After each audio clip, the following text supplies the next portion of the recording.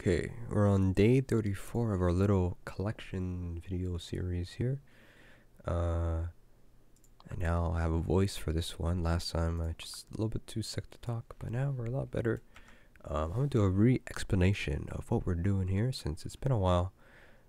So basically what we're doing here is this unboxing simulator, and this game has a bunch of hats you can get per area and different rarities you can get. The best rarity in each area is a mythic hat, which are these question marks. So if you go to collections here, you can see that we have commons, rares, epics, legendaries, godlies, and these question marks are mythics. And mythics are a 1 in 10,000 chance to get them in the area. Of course, you can use potions to reduce that odds, of course, and depending what box you're opening, the higher chance for those as well. So with that being said, it is, if you don't want to play the game, you can open up this chest every 2 days, and it'll give you a unique hat that you haven't gotten in the game. There are 60 areas in the game, so grinding in an area, it'll take way too long to just go get that hat, so it's not really worth it. But since we have pretty much every other rarity in the game right now, except for mythics, it is really worth it just to go and open this chest every 2 days, as no matter what, it is a guaranteed mythic. So what's the point of playing the game once you get this far in the game?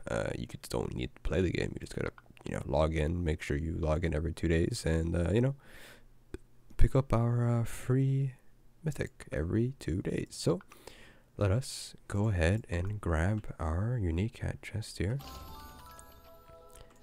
We got a sinister pumpkin, and I know exactly where this is.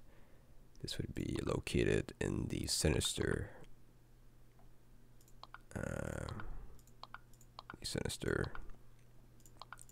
area. I don't know exactly where it is on the number wise, but I know it is the sinister pumpkin Halloween. There it is, sinister forest.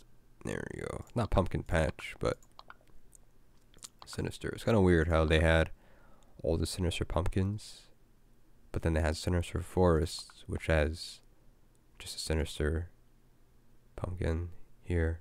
It's kind of weird, I'm not gonna lie. But here you go. That is it. So another free mythic there, and we are almost done here. We already need about 14 more days, so that's 26 days in total, but just 14 more videos and we are done until the game updates. This is why the reason why we're doing this. The game might update 3, which is a huge update to the game. What that means is that update 3, it's been worked on for months and months, and I can understand why it's super hard to make. They want to add clans to the game, and the game has been out for so long. Like, adding a huge update that has such a what do you call it, a longevity of development, and it's been out for so long, adding a feature that a general, like an update that doesn't affect late game players, it affects everybody in the game. It is really hard to balance. Since there's so much OP people, there's so much people who don't know who it's going to be useful for, so it has to be good on every level. It also could just be like a brand new reset, so like it could be just,